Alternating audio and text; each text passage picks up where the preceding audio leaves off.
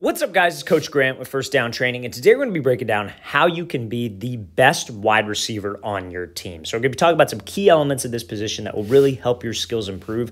So I hope this video brings you some value, but also, fellas, if you're a wide receiver and you want to know the main things you should do on a day-to-day basis in regards to drills to help your route running improve, your press releases, etc., your hands, check out that very first link in the description below for our 4-week wide receiver on-field workout schedule 2.0. This is a more advanced workout schedule for 4 weeks. We give you the exact sets, reps, and a video example of each specific drill. So check out that very first link below if interested, fellas. Let's get started with this video. So now, first things first here, one thing I want to talk about, to be that best receiver on your team is you have to be able to run every single route on the route tree. To be that guy that your coach goes to where it's like, okay, hey, it's third down, we need a play, we're going to be going to him. It's you know, we need a big play, we're down by 7, we're going to put the ball in his hands. You have to be able to do all of the complex routes, all of the basic routes to the absolute best ability you can. Everybody has weaknesses, but we need to be a well-rounded receiver to be the best one.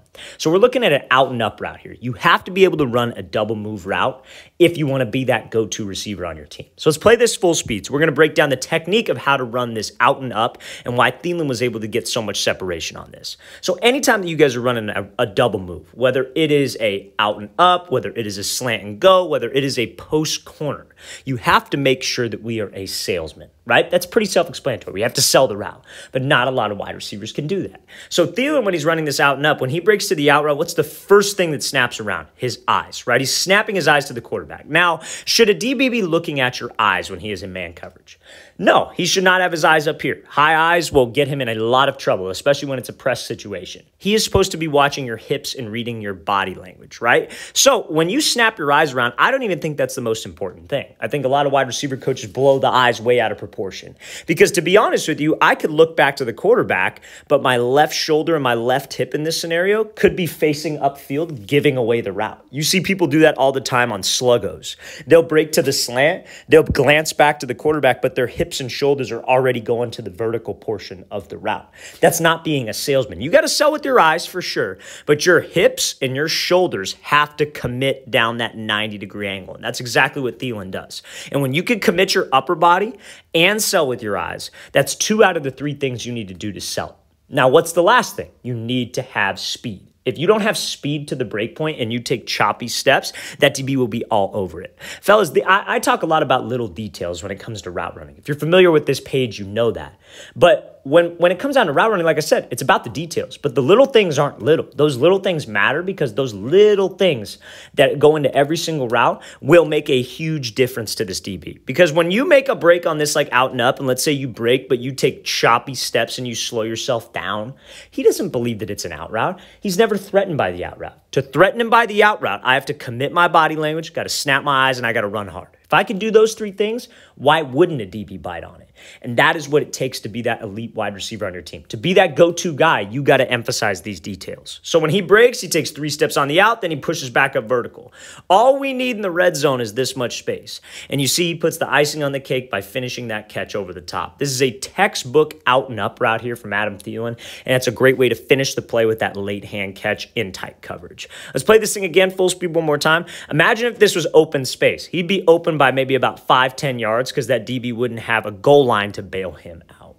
All right, so now, next thing, to be that wide receiver 1 on your team, to be the go-to guy, you have to understand coverages. Okay, fellas? So you got to understand the difference between man. You got to understand the difference between man and zone, the different types of man coverage, the different types of zone coverage to make yourself a more successful route runner, to be able to create more separation. Because now, to be a playmaker on your team, you need to get yards after the catch. But yards after the catch comes from what? Separation. And separation comes from knowing how to run the correct routes against the specific coverage you see.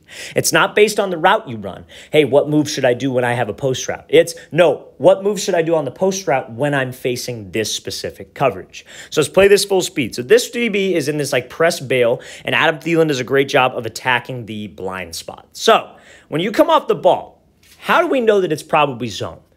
DB will be facing like this. His eyes will be in the backfield, or maybe he is trying to read the number 2 wide receiver to see if he maybe gets into his zone, if it's like a cover 2 situation, whatever it is. But if he's bailing out of there, and it's like maybe press bail and his eyes are in the backfield, then you know, or looking at the quarterback maybe, then you know that it is zone coverage. So when it's zone coverage like this, your route kind of differs. So he's running like a stop route, right? So when this DB is kind of like outside shaded a little bit and you have to run this stop route, where do you think you want to do? Do you think you want to just attack the inside shoulder and break down and put him right on your hip? No, you want to threaten him vertical like you would do on any route. So you would want to attack his blind spot.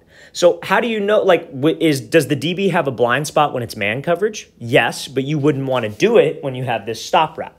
If it were man coverage and this DB was like inside shade running hip to hip with you, you would do a different type of move. You would maybe put your hand on the back of his hip and swat him by, then slip down.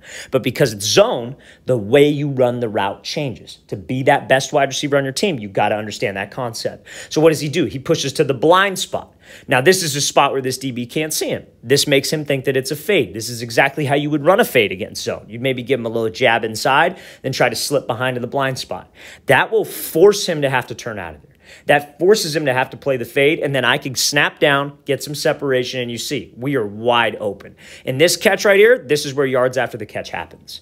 To be that playmaker on your team, fellas, wide receiver one, like I said, you have to get yards after the catch, and yards after the catch comes from separation. Separation comes from knowing how to run your routes. Let's play this thing again, full speed one more time, and then we'll talk about one more play to make you a wide receiver who will never come off the field. Great job there by Thielen attacking that blind spot.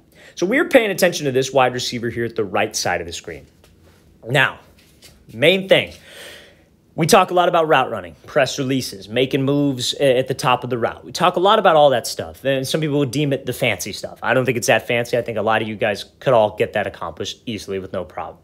But the one thing that people don't talk enough about is being an asset in the run game. Because think about every single offense ever. Usually it's probably like, nowadays, maybe it's like 65, 70% pass, 30, 35% run. Maybe it's 60-40, maybe it's 50-50. But you don't want to be a 60% of the time player that is only an asset to the team when you run routes. You want to be an asset to the team on every single snap. Because let's face it, fellas, if you're going to be that best receiver on your team, why would we take you off the field? But you got to make yourself an asset in the run game. I see too many wide receivers who are just too cool to block. And it makes no sense to me because every single play is a chance to make a highlight. You know, receivers are always deemed as the flashy guys on the field, the highlight guys. Yeah, let's do that in the blocking. You have a whole, like 40% of the time you're taking yourself out of the game if you are not blocking. And blocking comes down to effort. So let's play this thing full speed. This is a textbook effort play from this wide receiver, and this is why he's the best wide receiver on his team, and this is why he was drafted early this year. So he comes off, makes this block. Now watch what happens. Most players would give up, but what does he do? He gets by, hands high, hips by on that defender, and he makes the block that leads this thing to a touchdown. On a highlight tape, fellas, that you were sending to a college, what is this running back? This running back kind of breaks a tackle, and then he's able to get upfield. But after that, it's pretty much just a straight sprint. This is more of a highlight for this wide receiver than this running back. Yeah, he had a great job breaking a tackle, don't get me wrong, and you would include that in your highlight tape if you're a running back. But this wide receiver, this is a hell of a play. This is a play that you would put on your highlight tape in the first 5 plays. You put your best plays at the beginning of the highlight tape. So this is probably one of the best plays he had all year and is solely based on effort. What's his responsibility? His responsibility is just to block the safety, right? That's how they draw it up on player. Get across the field, get your head across, and block this safety.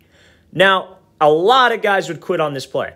Oh, the running back is running away from me. Okay, I'm just going to kind of jog across the field. Whatever happens, happens. No, he wants to go make a play. And that is what it takes, fellas, for you guys to stand out. Now, when you block, to be able to make your assignment correct, you got to make sure, again, I addressed whoever I'm blocking, my assignment under control. I got a good base. I'm in a low pad level position. When I get hands, I keep my feet active. But at the end of the day, fellas, they know you're not an offensive lineman. They know your technique isn't going to be perfect, but they want to see that effort. Because blocking as a receiver is probably 90% effort, 10% technique, in my opinion, right? I don't think the technique is that hard to get down. So when you can put in this type of effort and make plays downfield, they're only increasing your chances of standing out to high school coaches, college coaches, and pretty much anybody that watches. So let's play this thing again full speed. It's not just about running routes, fellas. It's not just about being that go-to guy who can run every route on the route tree, knowing how to run routes. You also have to make yourself an asset in the run game. 40 to 50% of the time, you are going to be running the ball. So let's make sure I'm an asset 100% of the time on that field. Let's play it again full speed. This is a hell of a play. This play gets me fired up because this is just everything you want to see in a receiver. This is an effort guy. This is not a prima donna guy. This is a guy who's going to sell out on every snap for your team. All right, fellas, I really want to thank you for watching. I really appreciate it. If you guys have any questions at all, don't hesitate to leave those in the comment section below. Always appreciate the feedback. It's always great to hear from you guys as usual. And again, fellas, if you'd like a full month-long wide receiver on-field workout schedule, check out that very first link in the description below. I'll see you guys next time.